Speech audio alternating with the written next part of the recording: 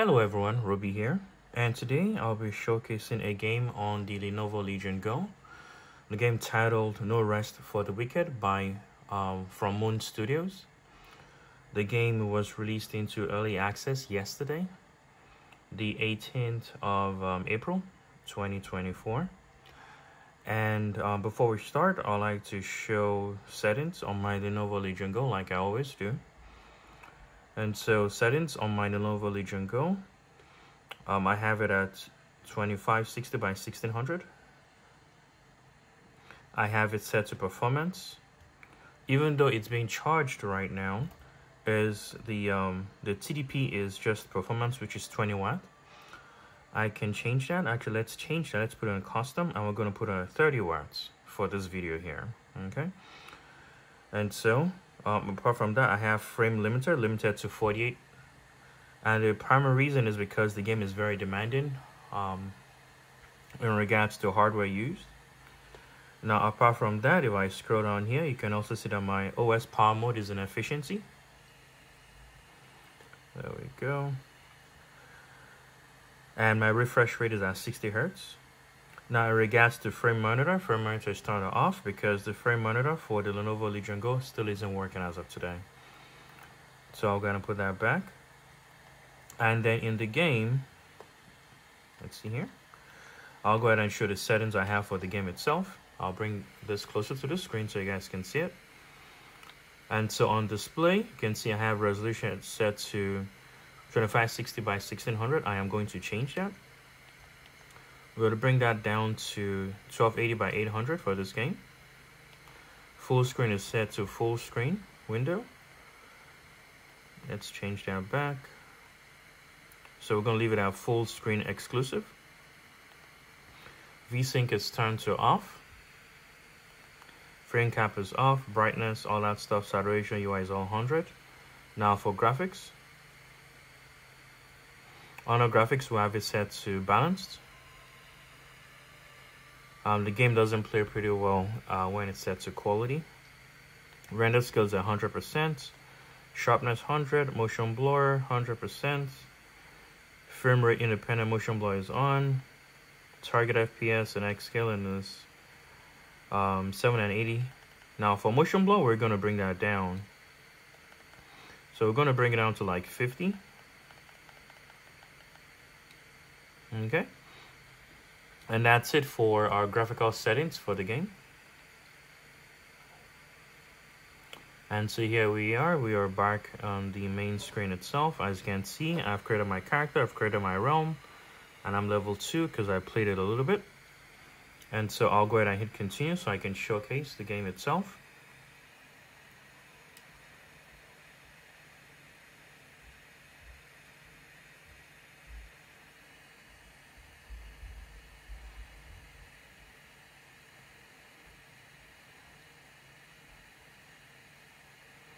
And so while it's loading, like I said, the game was released into early access yesterday, the 18th of April.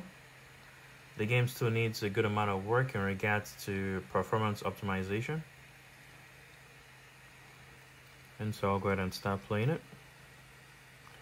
Now the game looks really good. And plays pretty well too. Now the game, even though the game was labeled as a action RPG, it's more of like an action RPG with that plays like a Souls game. And you'll see in a minute with the combat.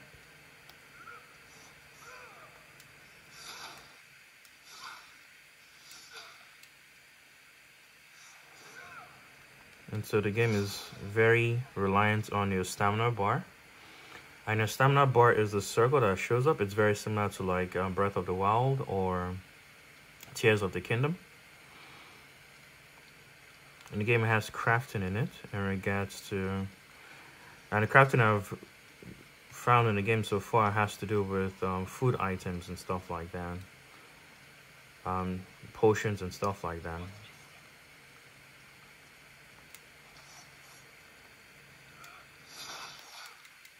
Oh, the guy parried me there.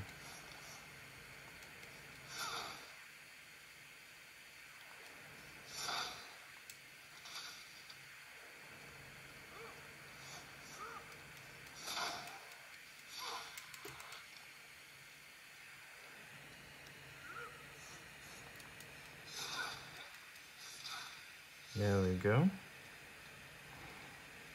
And so the combat takes a little bit of getting used to. I am beginning to get used to the combat itself since I played a little bit on my PC. Let's kill this guy here. Oh, I missed my opportunity to sneak up on that guy. There's also a sneak mechanic here where you can execute enemies.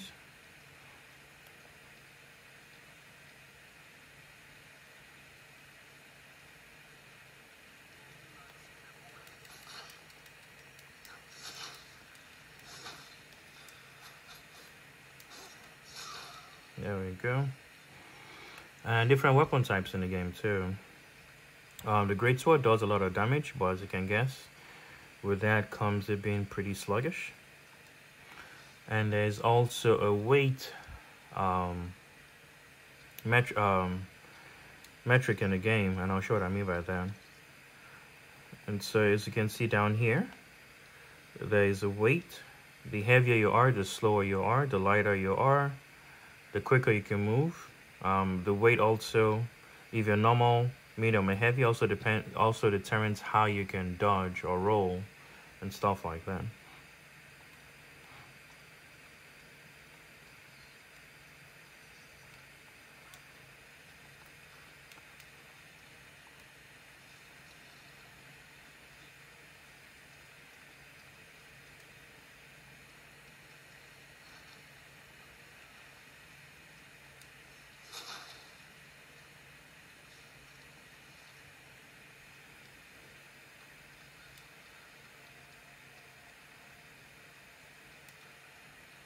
And these points here are places where you can save your progress, which I just did.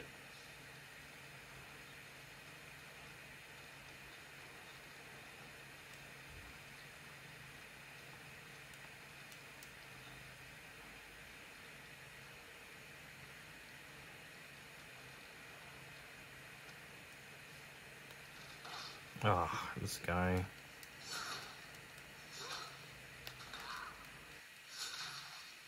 Man, he almost killed me too. Oh, there's nothing on that guy. Okay.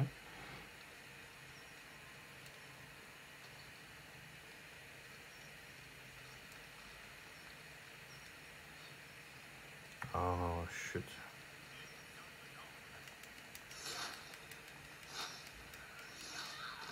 Ooh, he pushed me down. That's one of the things you gotta be careful about while playing the game. You can push enemies down and they can push you down too.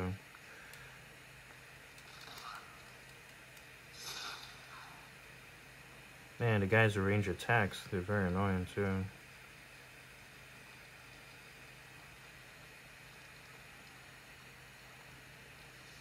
But the game in itself, in regards to the graphics, it's really amazing.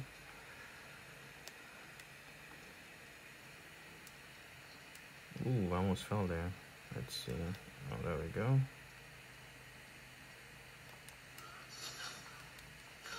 And because I'm using a greatsword, I can stagger enemies.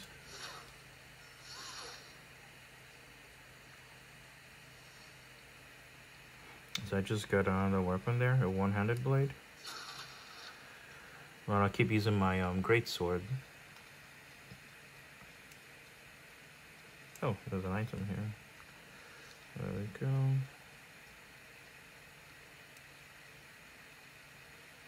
Ooh, there's a balance section here. Ooh, let's give it a try.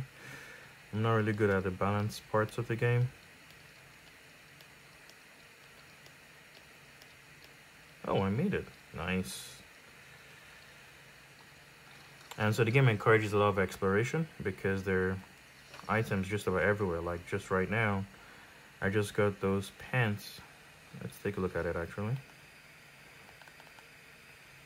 Oh, that's pretty heavy. Oh, let me put this on. And so as you can see, you also have tools to mine ore, to chop down trees, to fish, stuff like that.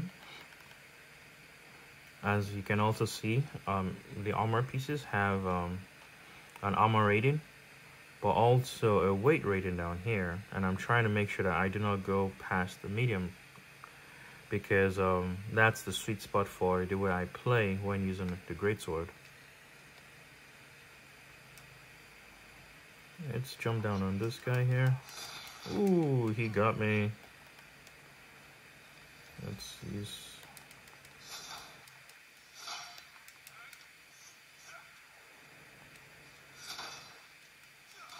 Ooh.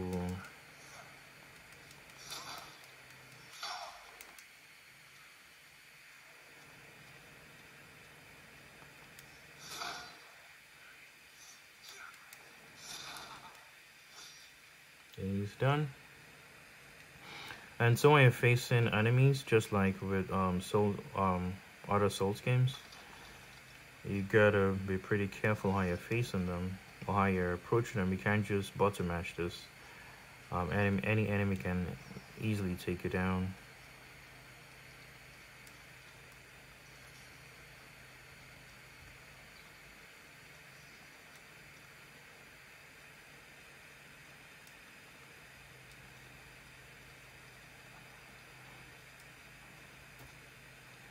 Let's see what's down here.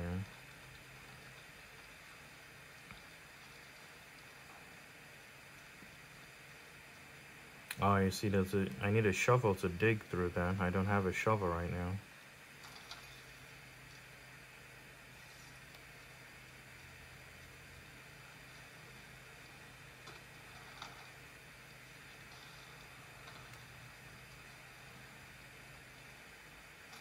And see what I mean? That's on that chest there. If I did not climb down there, I wouldn't have known there was one down there. So the game encourages exploration, which is pretty good for a game in this genre.